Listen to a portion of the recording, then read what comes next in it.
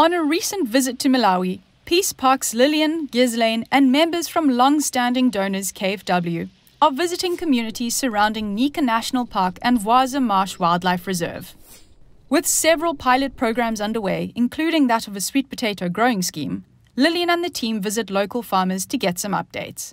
So this is the first sweet potato seed growing scheme.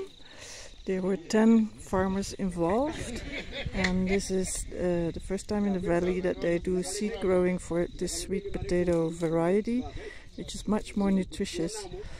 And so far the results are really good, and they expect that after the first revenue that they will make is $2,800 for the 10 farmers.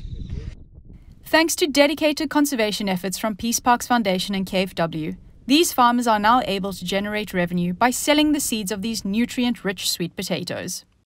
This allows for increased food security within the region and improved livelihood opportunities, including access to health and education, all the while reducing pressure on the natural environment. We wish them the best of luck, and we expect the next time we come back, we expect first of all, lots of sweet potatoes in the landscape, and secondly, lots of goats, because that's what you were saying. Goats from that.